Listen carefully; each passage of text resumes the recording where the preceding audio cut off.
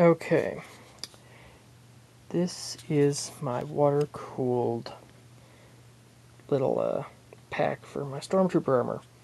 I have 3/8 rubber hose filled with water from the pack. Has this little drinking line. We have a switch mounted right here, which activates the pump, which will sit underneath your shoulder belt. Fun, I know. Now, inside the actual pump, or pouch, bag, whatever, in the front, as you see this wire coming up here, is where the batteries are stored. They're currently dead, so it's not going to work. I have 4 AA's, or 8 AA's and 2 carriers, and they're just wired and soldered together. Real fun stuff. Now, on the inside of the pack,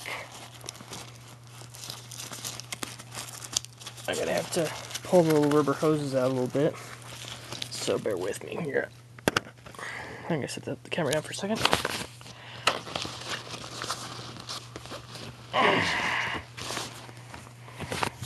Sorry about that. Now, okay, get the hose, and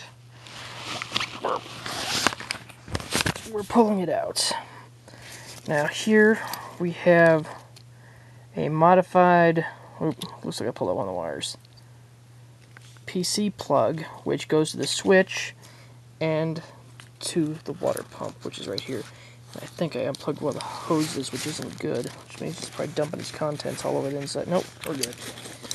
Okay, and here's the setting I did. I took a T-splitter and a little bit of hose going to the conventional bladder.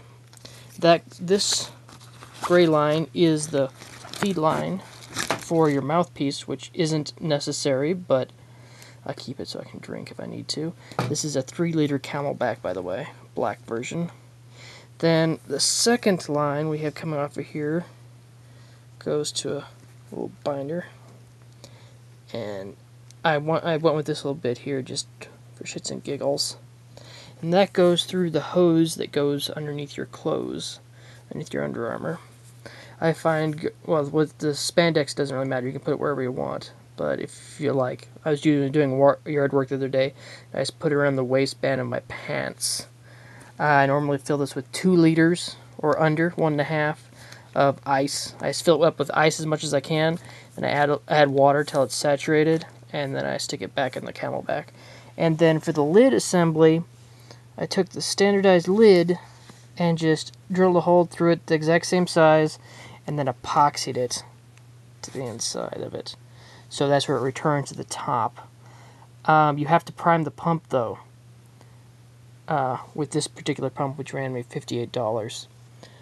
And to do that, you suck on this end, and it pulls it through. But if I was smarter, what I would have done is taken this hose here and put this straight to here, and put this on this side, so then you can suck the water through the pump to prime it. And I think that's just about it on my backpack. It does bulge the armor just a tad, but if you fill it all the way up, it does. But if you're not overweight and your armor fits a little loosely, it bulges it slightly. You really can't see it much except for the feed hose. I wore it at C4 for the first day when I was standing out in line because I didn't sign up for it, and it worked really well. But once all the ice melts out, you're pretty much SOL. But then you can at least drink it or spray it down your legs. That's what I did when I was getting hot. I'd spray some of the water out because your armor and everything's pressing against it, so it's under pressure. And I sprayed it down my legs to keep them cool. So I think that's it, and I'll hope that helps. That was interesting.